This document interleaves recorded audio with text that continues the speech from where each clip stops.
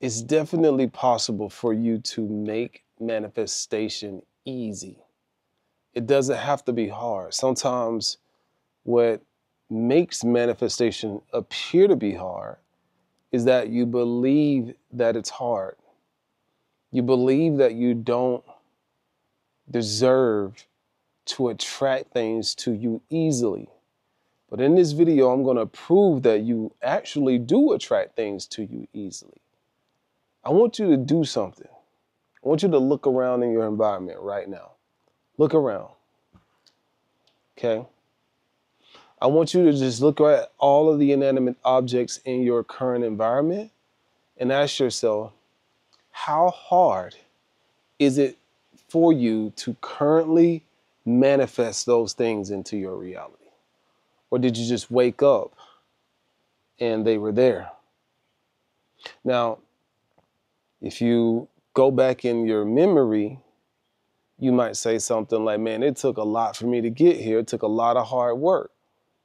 But maybe the hard work that you put in was just a permission slip that you needed to believe that you deserve the things that you've manifested. And if you have been putting in hard work, but you haven't yet manifested the things that you want to manifest, maybe it's because you don't believe you deserve to manifest those things. So usually what happens is people put themselves on a certain pedestal in life. And then the things that they really, really want to manifest, they tend to put it on a higher pedestal. And because they put it on a higher pedestal, it makes them look up to the thing they want to manifest, and it makes it seem like a climb.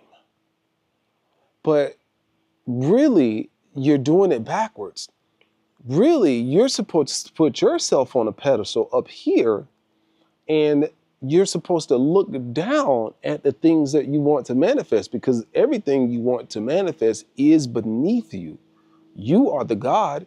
You are the life force. You are the universe. You are the conscious creator. So all of these inanimate objects are really beneath you. All of these inanimate objects are literally here to serve you. But most people look at it backwards because they don't understand who they truly are at the deepest level. They look at it backwards. They look at these inanimate objects as things that are out of their reach, things that they have to aspire to attract.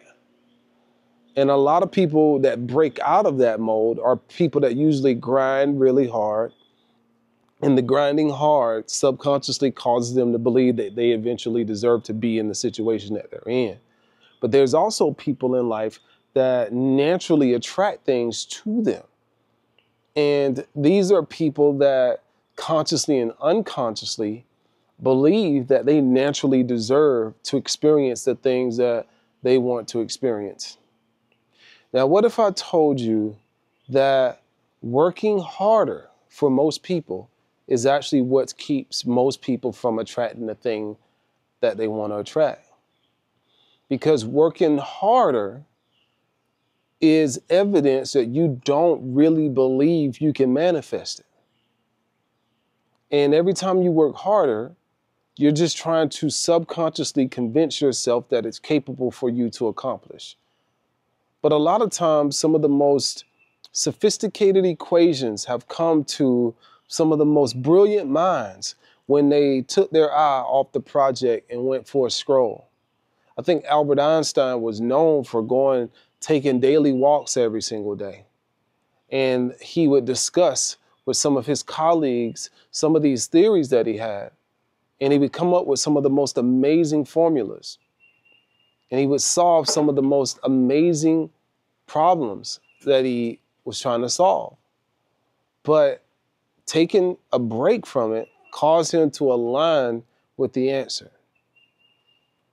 Now, what if you start looking at yourself as if you were at the top of the mound, at the top of the pedestal, and you start looking at all of these inanimate objects as if they were beneath you and that they were created to serve you. Everything around you was created to serve you. But most people have been convinced that they were created to serve the inanimate objects. And we got to be careful, because even in a world of AI, right? AI was created to serve us. But if we're not careful, if you take that philosophy and apply to AI, you'll create a world where human beings are serving the AI. And so you got to look at everything around you as a tool. You're a king, you're a queen, and everything was put here to serve you on your mission. You got to have a mission. This is why I always talk about having a mission statement. Have a mission statement, because when you have a mission, now you're going to manifest all of the tools that are here to support you on your mission or serve you as you go towards your mission. My mission is to help 1 billion people believe in themselves. My mission is to help people master their minds and spiritually align. My passion and my mission is to help people master their minds and make money online. Those are my mission. And I attract all the tools to me that help me accomplish those goals. And that's what I'm trying to tell you that you can do. You can literally switch your mind to start attracting the things you want to attract to you easily and effortlessly. It's an energy game. I'm not saying you'll never have to put in any work, but think about it. Some of the hardest working people are the poorest people. You see it every single day. You see it every single day. And then there are people that appear to do nothing and they're living like kings. You see that every single day.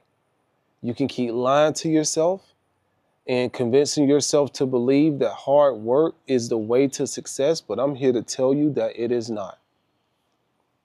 In a world that we're living in now, you push a button and you can use AI to create dang near anything you want to create. And you're telling me it still takes hard work? You think it takes hard work for me to get on camera and record this video? Baby, this is easy. And I'm making the internet serve me as I'm on my mission. And I want to help you. I want to help you master your mind. Visit me at mindmastersociety.com.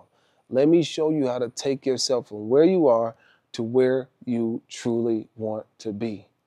It's Robbie Cornelius. Like, comment, subscribe to the channel if this video was very helpful for you.